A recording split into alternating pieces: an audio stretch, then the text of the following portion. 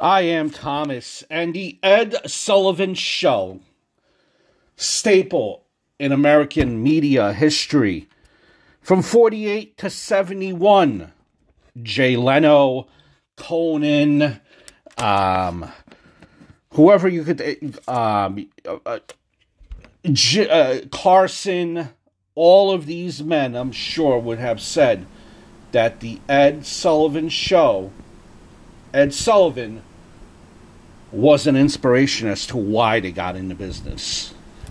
Ed Sullivan and the Ed Sullivan Show.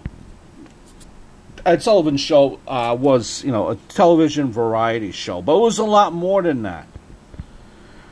It set a record from 48 to 71, and this is the grave of Ed Sullivan. Set a record from 48 to 71 as the longest variety show in broadcast history. One of the fondest, dearest pop culture memories back then was the Ed Sullivan Show. And back then, you have to remember, they didn't have MTV, right? There was no social media. There was no, what's the newest band? What's the newest trend? Ed Sullivan, back then, introduced all of that. All the acts that he introduced in his variety show, the Monkees, the Doors, the Temptations,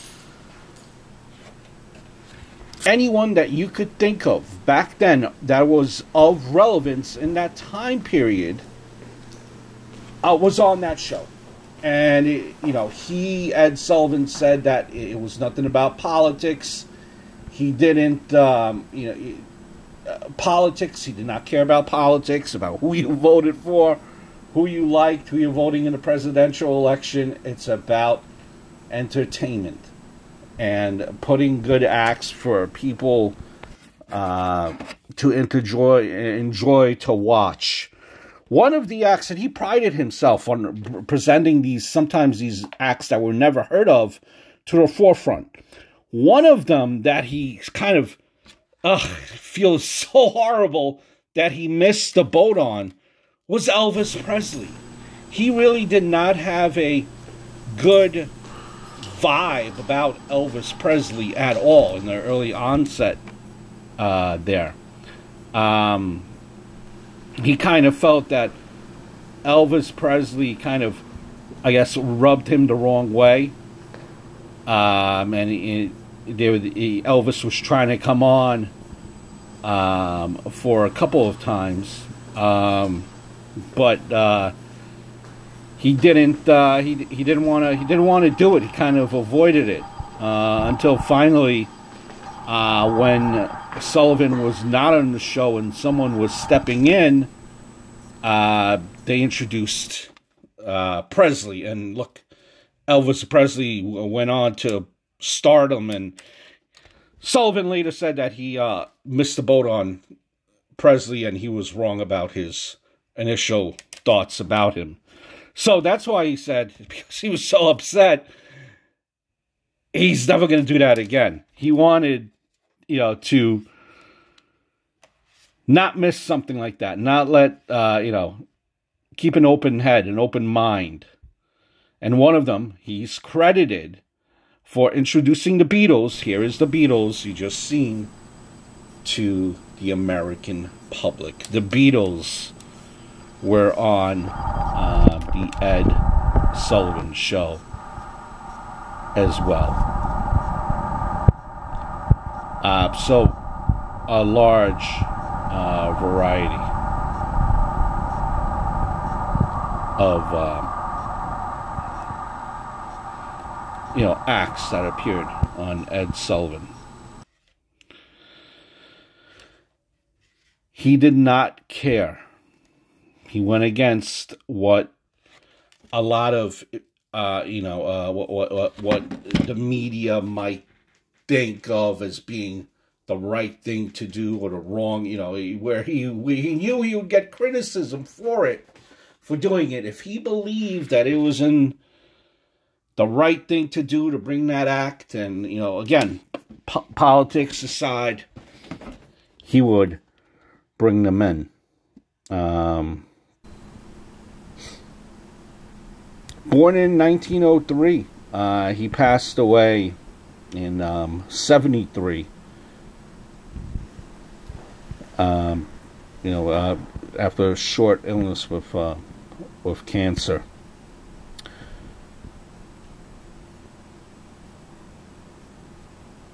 He was involved in radio as well. As a columnist as well. And Sullivan had dabbled in entertainment.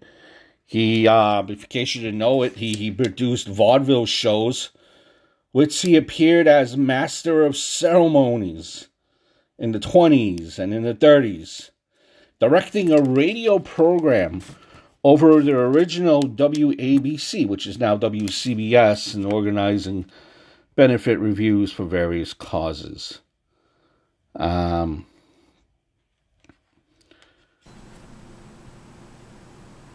48, Marlo Williams convinced the CBS network to hire Sullivan to do a weekly Sunday night TV variety show. Toast of the Town later became the Ed Sullivan Show. It was broadcasted from the Maxine Elliott Theater. That was on West 39th Street, New York City. And it moved to CBS TV Studio 50. That's at 1697 Broadway. 53rd Street here in New York City.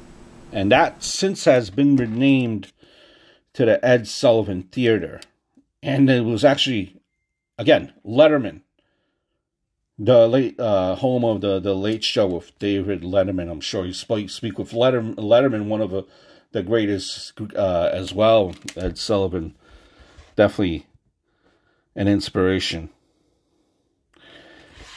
Initially, they gave this show back then, the critics gave this show poor reviews, saying that Sullivan got where he is not by having a personality, but by having no personality.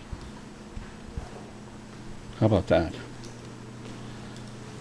In Time magazine, one of the critics wrote, "What exactly is Ed Sullivan's talent? His mannerisms on camera were so awkward and that some viewers believed that the host suffered from Bell's palsy." This is in 1955. Someone wrote that.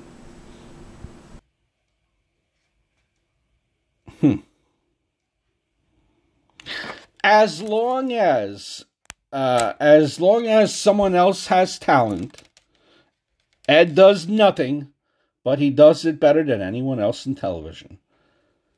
A typical show would feature a vaudeville act, acrobats, jugglers, magicians, one or two popular comedians, a singing star, a hot jukebox favorite, a figure from legitimate theater, and for kids, a visit with the puppet Papo Gigio, the little Italian mouse, or popular athlete.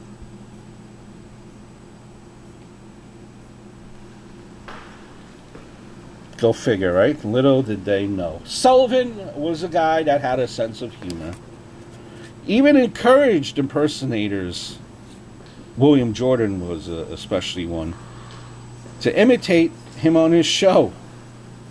Remember, Johnny Carson did a pretty good impression.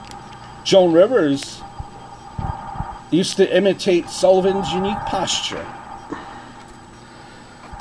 Exaggerated Ed Sullivan's stiffness, his raised shoulders, his nasal tenor, his phrasing, along with using some of his common introductions, such as, "And now, right here on our stage, for all you youngsters out there," so on and so forth. A very popular figure in entertainment for many years. And just go back on YouTube. The power, the beauty of YouTube to kind of see what Ed Sullivan is all about. There's a catalog, literally, of all the guests and all the musical acts that were on Ed Sullivan show, and it just goes on and on and on and on, and they're very memorable moments with the Ed Sullivan show on there. His grave is actually here. It's in Ferncliff Cemetery. Give you the exact coordinates, and I'll be very honest with you, it was hard, extremely hard to find, because if you looked at the video, they all, you know, the graves all look the same, and you really got to know where you're going. If you don't, it's very confusing. I lucked out because luckily I bumped into someone. He was able to show it to me. But normally there's really no one around, and, you know, you hear stories about how, you know, they really don't like to direct you. They want to keep it private. But, you know, near the elevator, as you could see. But how you would get to that elevator, I would not be able to tell you. I could tell you it's in the Ferncliff Mausoleum.